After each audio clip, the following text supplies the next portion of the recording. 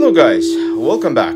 Another Somali heritage song. Let's go ahead and listen to this song and we will come back.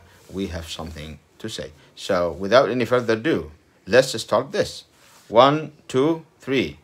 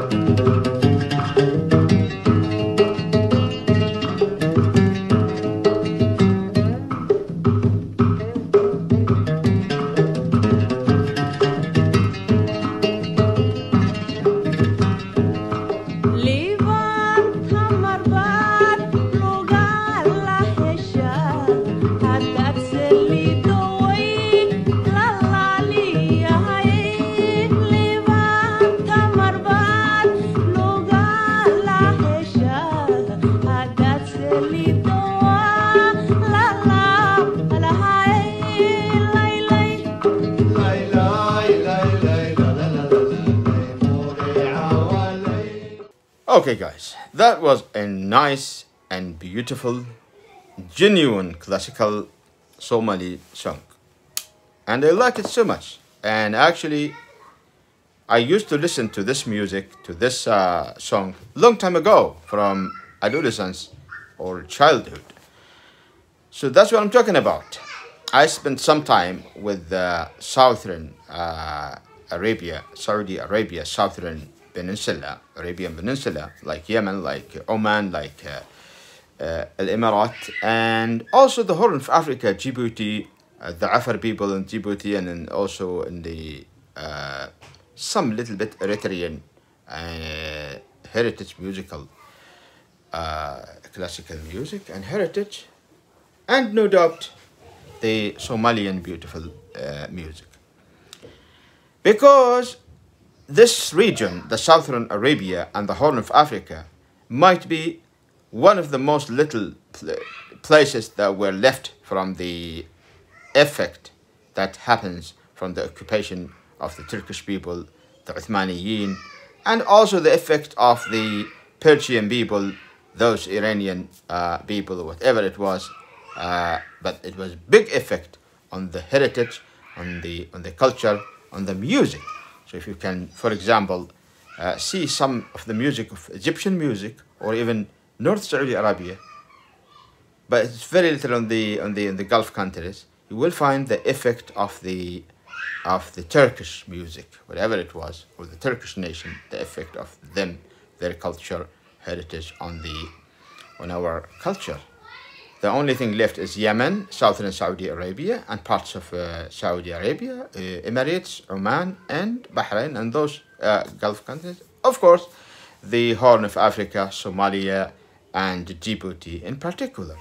So, what I'm saying is that the heritage and the classical music is the identity of people of any nation, is considered as the memory of those people and this nation. It is very important and very, very, very expensive and something really valuable, so much valuable.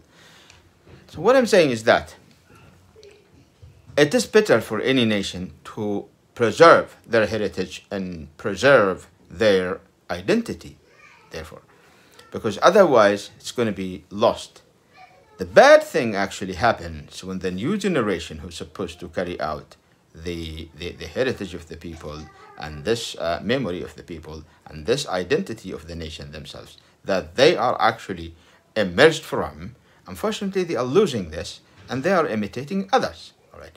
No problem when you imitate others or adapt some other cultures' music. It's okay. But the problem is that you replace it instead of your heritage and your beautiful culture for one simple reason. Why it is important? Because actually it expresses people themselves. It actually represents the culture, represents the identity. That's why it is so important. Now let me tell you something, guys. Let me tell you something. Who is that person who doesn't love himself? Any one of us actually love himself and love his memories and love his origin. We love our origin as people from Arabia. We love it so much. I love my origin as a person who lived in Haifa, and I have an origin from Haifa, which is in Saudi Arabia. Or let me say, on the Arabic Peninsula. So anything which can distort that thing for me, I don't like it.